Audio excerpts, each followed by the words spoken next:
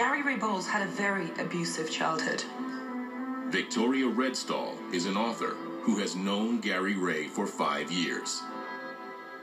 I believe Gary's family background definitely shaped his killings. He was abused, he was neglected, and he was abandoned. The stepfather would beat him to a pulp.